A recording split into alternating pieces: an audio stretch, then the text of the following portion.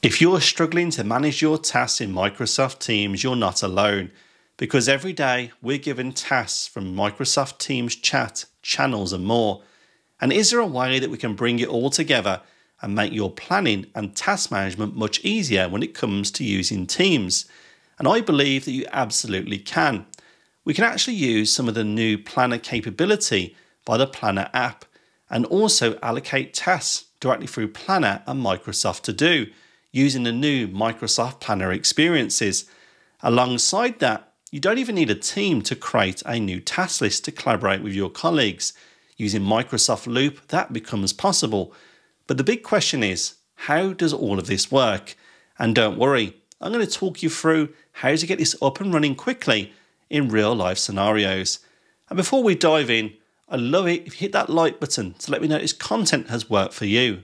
And also hit that subscribe button, because there's a huge range of content on this channel that has been created to allow you to use the tools that you have in much better ways.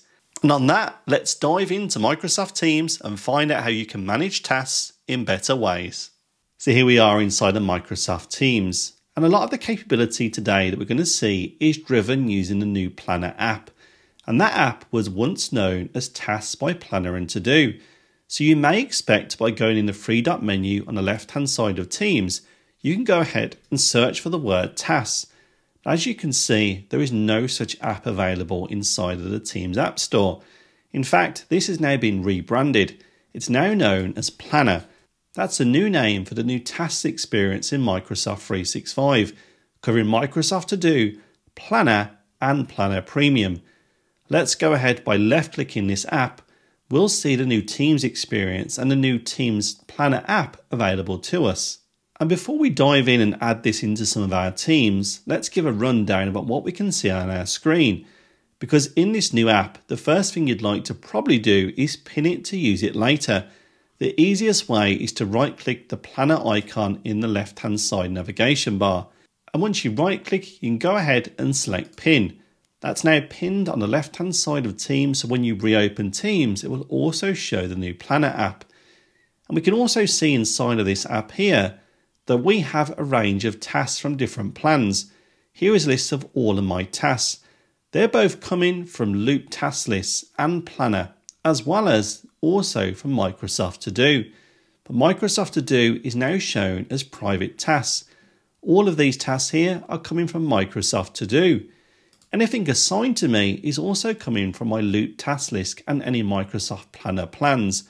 We can see this because we can see the plan names under the plan itself, and we can access any task by clicking on the eye icon on a single task and it appears here. We can make changes and they synchronize back to Microsoft Planner, Loop and Microsoft To Do. It's just a simple home that gives all of your tasks a place to live. By coming out of here, we can also see any flagged emails that happen within your Outlook. Once again, click on the eye icon. We can even see information relating to the email itself. We can left click and open that directly inside of a web browser tab. Takes us straight back to that email from Microsoft Outlook. And of course, these tasks are great, but there's also ability to get to any of your existing plans. By clicking on My Plans, you'll see them all inside of your app. You can go ahead and open any of these plans by left clicking into them. It'll take you straight into the Microsoft Planner, regardless of the team it's actually stored in. It's a simple way to get back to tasks and your plans really easily in one single dialog that you can see here. Not only that, they also include Loop plans, Planner Premium plans, as well as Microsoft Planner plans. And you can also click through these using the top navigation bar and even see all plans assigned to a single team. So again, a simple way to get back to all of your plans. Your My Day will also include any tasks that are due today, giving you a view of what needs to be done and you can keep on top of during your day. Now all of this is great capability, but we want to do more with our tasks inside the Teams, and sure, this provides a lot of that capability. But how about considering a Microsoft team? Let's go ahead into one of my teams and we'll head into this sales and marketing team that we've created, and we need a way to track work as our team. Now what we can easily do is create a planner directly from our team. By clicking on the plus icon at the top of the screen, we can now add apps into Teams. Once again, you may feel that you know this already. Let's go ahead and type in the word tasks because the old app was called Tasks by Planner and To Do, but sadly, no hits. Once again, this has also been renamed. It's now named Planner, aligning to the left-hand app inside of Teams. By selecting Planner, we now have a choice. We can create a brand new plan, or we can add one that we may have created earlier assigned to our team. In most cases, you'll be creating a brand new plan. Let's go ahead and overtype tasks and give it more of a personal name so we can easily find it later in apps like Microsoft Planner and from our Planner dashboard inside of the Planner app.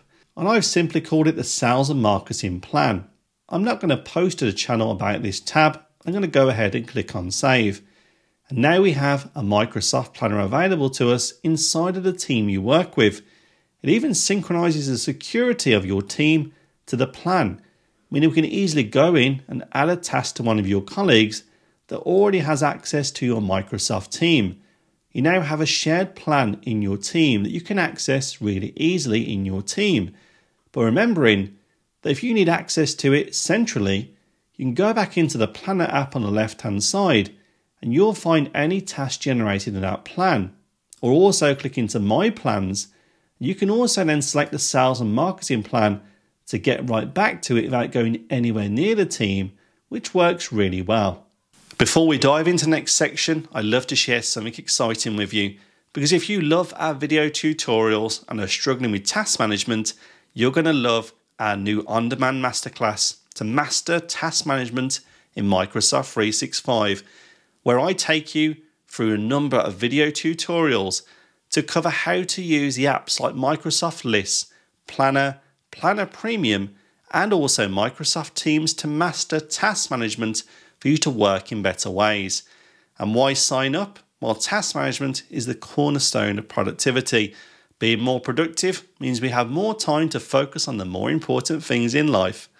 And that's not all. If you want to check out something free, you can go and download our Microsoft 365 ebook. I've created that with tons of tips and tricks to use the apps that you have access to in much better ways. You can find that using a link below. Otherwise, let's dive back in to task management in Teams and uncover some more great capabilities. But what about tasks inside of your Teams? Chat and posts, well, they're a typical place that you're going to have tasks generated from. And we always forget about those because there's no real way to track them right.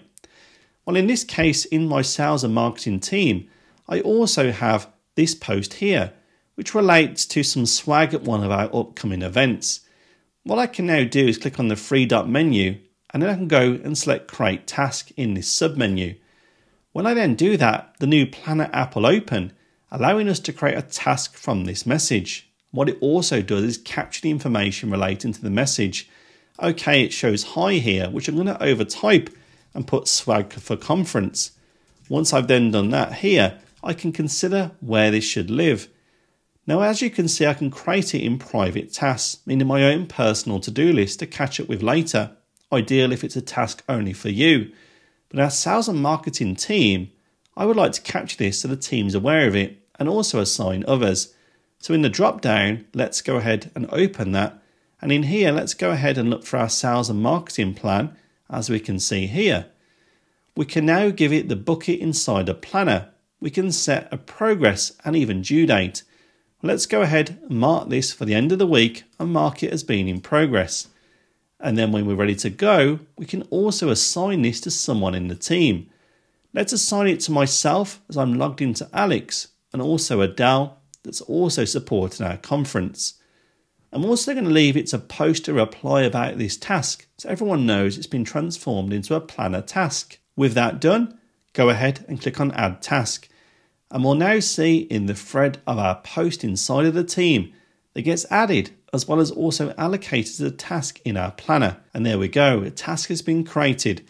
By selecting View Details, it once again in Teams takes you straight back to that planner task through the Microsoft Planner app that we added earlier. With information, we can then add further checklists, comments and more, and even go ahead and close off this task. But as it's powered by Planner, Of course, we can go back into the sales and marketing team, and we can also see it appearing in our Microsoft plan. So it's a real powerful way to take a post inside of one of your teams and then attach it into a plan, aligning to your team and allocate it so it can be tracked and even have assignments from it. And what about personal tasks? Because we saw an example of a shared task being created from a shared Microsoft team. Here's a message I received from a few people on Teams. And Christine has mentioned that there's now Power App design request that's come through. Actually, that's more associated to me. I need it on my own private task to get working on. What we can easily do once again is highlight the message and click the three dot menu. Select Create Task in the submenu once again, and now we can go ahead and create a task. Sure, we could click in the drop down and allocate it into one of our shared planners, but I don't want to do that. I want to add it in my own private task, i.e. Microsoft To Do. We can therefore place a due date that it's going to be due in a few days' time and select Add Task. It'll now be created in my personal task list that can be accessed using Microsoft To Do, but equally head back into the Planner app and check out My Tasks under Private Tasks at the top, and here we'll see the task sitting right under My Tasks. It's been generated as a private task.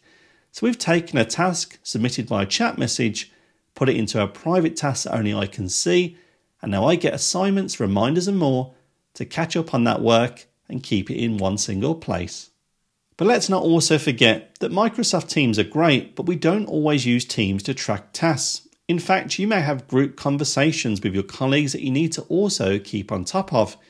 And here's that exact conversation where I had a private task actually generated from. But what I'd like to do is generate something a little bit more shared across us all. In this conversation, I have Christine, Irvin, and also Joanna and a few of my colleagues. What I can easily do is go to the top and we can rename a group chat to give it something a little bit more relevant that me and my colleagues will also see inside of Teams. Let's go ahead and update this group name.